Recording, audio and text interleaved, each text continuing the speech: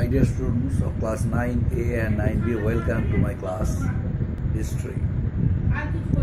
Today's lesson, the Khalji dynasty. The Khalji dynasty, the Delhi Sultanate, the Khalji dynasty. Who was the founder of the Khalji dynasty? Jalaluddin Khalji was the founder of the Khalji dynasty. How did Jalaluddin Khalji come to power? Jalaluddin Khalji was actually an Afghan noble. He was an Afghan noble, and he had been working in the court of Ghiyasuddin Balban. Ghiyasuddin Balban, in spite of being Turkish family, Turkish group, he appointed a number of Afghan nobles in his court. Because some of the Turkish nobles betrayed him, that's why he lost faith on them. And instead of some Turkish nobles, he appointed some Afghan nobles in his administration. Jalaluddin Khalji was one of them. But at the end of the rule of Ghiyasuddin Balban, the irregularities of the administration of Ghiyasuddin Balban attracted him a lot, and he started dreaming to be the ruler of the Delhi Sultanate. And finally, after the death of Ghiyasuddin Balban, Jalaluddin Khalji declared himself the ruler of the Delhi Sultanate and established the Khalji dynasty. Now, Jalaluddin Khalji. Who was Jalaluddin Khalji and how did he start his career? Jalaluddin Khalji founded the Khalji dynasty and became its first ruler, means founder ruler. The time when he did it, he was about 60 years. So he ascended the throne of Delhi at the age of 60. But he was not an effective ruler. He followed the system of Ghiyasuddin Balban's iron and blood and iron policy and imposed many restrictions on the people. But at the same time, he gained popularity from the people. He obtained faith and respect from the common people. But his lenient policy towards the criminals affected the safety of the citizens, because some of the innocent people also were arrested under suspension that he might be a cause of plotting against Jalaluddin Khalji. That's why trade and commerce was not flourished during this age. And besides, he was unable to control the threatening, he was unable to control the possibilities of attack by the Mongols. So there was a possibility of attacking his kingdom by the Mongols. So keep it in mind. His nephew and son-in-law Jalaluddin Khalji murdered his old aged uncle Jalaluddin. Alauddin Khilji, his son-in-law and nephew, murdered his old aged uncle Jalaluddin and ascended the throne of the Delhi Sultanate, my dear students. Alauddin Khilji murdered his old aged uncle Jalaluddin with a view to not only establish his control over Delhi but also to stop the possibility of invading India by the Mongols, because Mongols had been threatening Jalaluddin from time to time that they would invade India. So Jalaluddin would have to make a shelter for the Mongols. But in the interest of the country's people, Alauddin decided to murder his uncle, according to some historians. But according to some British historians, Alauddin murdered his old-aged uncle because of his growing popularity. Although Jalaluddin was 60 years old, yet he was physically very strong and stout, and he could continue his rule till 80 years, more than 20 years he could continue his rule. But Alauddin wanted to be the ruler of the Delhi Sultanate immediately. That's why he had been eagerly waiting for an opportunity to avail. Ultimately, he availed himself of the opportunity. How? By murdering his old-aged uncle Jalaluddin. So, ultimately, he came to power. But after having murdered his old-aged uncle Jalaluddin, Alauddin made it sure that the people who would go against him and who would make plotting against him, who would consider as his enemies, he would kill them like that way as he followed in the case of his old-aged uncle's murder. So my dear students, besides this, on being the ruler of the Delhi Sultanate, Alauddin Khilji, he introduced certain reforms for the growth and development of his kingdom. Number one, he confiscated the properties of the nobles in order to crush the growing popularity of the nobles, in order to influence over the nobles. Alauddin Khilji confiscated the properties of the nobles.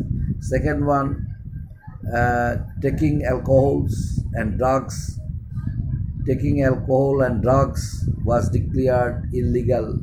It was forbidden. And apart from this, assembling in a party or marriage festivals, also restrictions was imposed on it, on making assembly in any marriage festival or in any meeting. It was declared by Alauddin Khilji. Besides, Alauddin also introduced a good network of spice system in order to collect correct information from different sources, in order to learn the present condition, present situation and political situation of the country. Alauddin strengthened his spice system. And apart from this, Alauddin also, consolidated his power not only by murdering his uncle, but he also exerted complete control over the nobles through an effective spice system. His policy of trade and commerce, his policy of agricultural development made him a very popular one, because what popularity once his old-aged uncle Jalaluddin gained from the people, Alauddin decided to gain faith of the people by introducing good policies for the all-round development of his kingdom. And ultimately, he was able to achieve success. Alauddin Khilji strengthened his army. The number of soldiers appointed in his army, they all were a well-efficient army. He himself looked after them, their ability, their skills. Besides, Alauddin Khilji also introduced the system of brand and dargah, the system of chehra and dag. The system of chehra and dag. What is the system of chehra and dag? The chehra and dag means the soldiers who were very much skillful, brave, courageous, good strategist, and very much fond of fighting and struggling. He always he always symbolized them, he always made a symbol over their body. That's why he made a different type of chehra of the soldier, so that at any time he could recognize them, that one a very skillful soldier. And another one, dag. What is the dag system? he introduced the system of branded horse or dag. That means a well-trained soldier, whether he was sitting on the back of a well-trained horse, he wanted to make it sure that whether both of the two, man and animal were well-trained before going to face the enemies in war. That's why he introduced the system of dag, the system of branded horse. But ultimately, the amount of salary, whatever he paid to the soldiers, was very less. But still there was no system. They could not open their mouth. But the time when Alauddin realized his mistake, the situation was beyond control. Some of them, they all started rebellion against his wrong policy, wrong financial policy, wrong economic policy. That's why he became unpopular with the citizens because of his rigid control over the market and profits. And one of the most notable features of Alauddin's reign was his market policy. Alauddin introduced a system of fixing rate in the market. Each and every trader, each and every businessman in the market was supposed to maintain a fixed price for the customers, and no one had any right, no one had any scope to cheat the customers in the market. In order to check the dishonesty in the market, Alauddin introduced the policy of a fixed price in the market. And apart from this, he set fixed prices for essential commodities just like grain, cloth, sugar, bread, horses, cattle, etc., etc. And the traders had to register their names in the market superintendent. And Sahnai Mandi market, what was the name of the market superintendent? Sahnai Mardi. Sahnai Mardi was the market superintendent, where the traders would have to register their name before selling the number of essential commodities just like horse, bread, sugar and cattle, etc., etc. But at fixed rate, there was no scope for bargaining, there was no scope for cheating any customer. And whoever was there, and whenever any trader would try to malpractice and was caught red-handed, there was a severe punishment for them, for the trader and for them. And that's why Alauddin Khilji's market policy also gave him popularity in the country. He prescribed many strict punishments for those who cheated the customers in weight and price. That's why he also gained popularity because of the common people. They extended their cooperation towards whom? Towards Alauddin Khilji. Alauddin Khilji also became very much unpopular at the time when he withdrew the system of Zagirdari. The system of Zagirdari, which was first introduced by Emperor Akbar, he gave them lands and Zagirs. But the time when there was no land, the system of Zagirdari, the process also had been withdrawing by different rulers from time to time, and later on, whenever it was being withdrawing, Alauddin Khilji gave him a permanent step. He withdrew that system of Zagirdari, and which made him very unpopular. He conquered Gujarat, Malwa, Chittor, Ranthambore, and extended his empire and made a very strong empire. But he could extend more and more.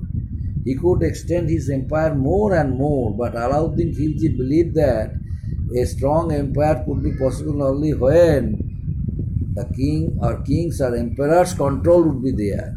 In order to establish his control strongly over the areas, he extended over the areas, he established his influence. that much should be better for him. That's why he did not extended more and more empire, extended his empire more and more for the cause of controlling the entire parts of his country. For controlling his influence over the people of the entire parts he occupied. That's why Alauddin Khilji did not extend his empire in various parts of India, but his military general was there, commander general was there. That general was Malik Kafur. Malik Kafur encouraged him to extend his control over South India. So he gave the responsibility to Malik Kafur, and Malik Kafur shouldered his responsibility and successfully resisted the Mughal attacks. Sultan of Delhi under Alauddin Khilji was the largest and strongest empire at the time. But since empire was held together with fear and ruthlessness. Why? Because it collapsed soon after his death. But the thing which I was discussing about Malik Kafur extended Alauddin's rule towards South India, but under the special direction of Alauddin Khilji, Malik Kafur did not include it. Only the rulers they recognized Alauddin to be their ruler. So this political supremacy of Alauddin attracted the rulers of South. They all accepted Alauddin to be their ruler. That's why Alauddin did not include South India in his region. Only because of that reason, Alauddin felt that controlling an empire by one king would be possible only when the control would be under his hand. That's why he did not like to extend his empire more and more. So by this way, Alauddin established a strong empire, but the system, the restriction he imposed and the policies he adopted made all the nobles his enemies. That's why after the death of Alauddin, there was none to look after, but it collapsed soon after his death, and plotting and murder reversed, leaving the empire in chaos. There was none to do it. Afterwards, a new dynasty also was established, the Khalji dynasty. The fame and glory of the Khalji dynasty, which was started with the hands of Jalaluddin and Alauddin, came to an end with the death of Alauddin Khilji. And next, another one dynasty also was established in the Delhi Sultanate, that was Tughlaq dynasty. Next day, I shall discuss about the Tughlaq dynasty. Thank you, my dear students.